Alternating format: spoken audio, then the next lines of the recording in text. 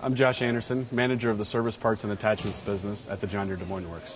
One topic lately that has received a lot of attention from our dealers is the topic of spray boom enhancements. As we look at the amount of used equipment on dealer lots and the age of those machines, as well as the need for our customers to have an extremely relevant machine to help them with the challenge of herbicide resistance, we've got a few things we want to take a look at together. So let's take a look at first poly plumbing that we see on many of our legacy John Deere machines that have had a number of years of service. And we can see over time this poly plumbing does begin to fatigue.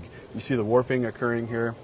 And now, not only is that a cosmetic and visual concern that will definitely affect the value of that machine, we also know that does disrupt and compromise the spray pattern. So we have inconsistencies in the height as well as the angles that we're spraying. And we know we need to be making our best effort every time that sprayer makes a pass through the field to help our customers be successful with that challenge of herbicide resistance. So we're pleased to show you today the Express Boom Assembly. This is a very simple way for a customer to make an upgrade from that fatigued poly plumbing to the more professional grade John Deere stainless steel plumbing. This comes equipped with a high flow nozzle body, which is a nice upgrade from the standard flow they would have had on the poly plumbing. And it also comes equipped, already installed and tested, just to make sure there's no leaks and it's ready to go, the Express end cap. Now this is an upgrade that can be made on any of our John Deere machines that don't have the new end cap aspirators that you'll find on the 4 Series sprayers. This is a really nice upgrade to that machine.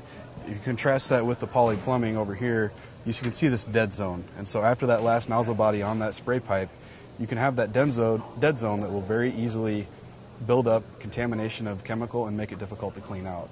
So this is definitely the professional way to go. We want to have all the features and benefits that we offer on our new sprayers, very similar, that you can make those upgrades. So as our customers are looking at ways to add value to those machines, dealers are looking for ways to help improve resale value of those machines. Also very simple ways to change spacing from 15 to 20 inch or from 20 inch to 15 inch. We've got a lot of great enhancements here, and these are definitely ways we can work with our customers to make those sprayers relevant in this battle of herbicide resistance and increase the value of the resale.